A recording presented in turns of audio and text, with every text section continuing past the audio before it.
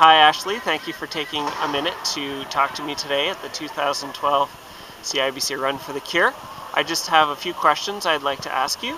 First of all, why is the cause important to you?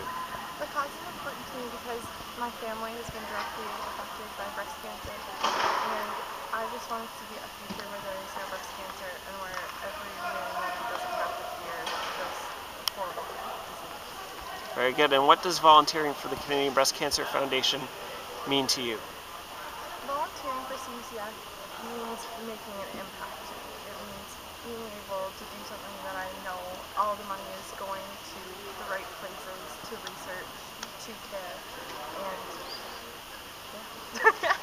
That's good. And what motivates you to volunteer?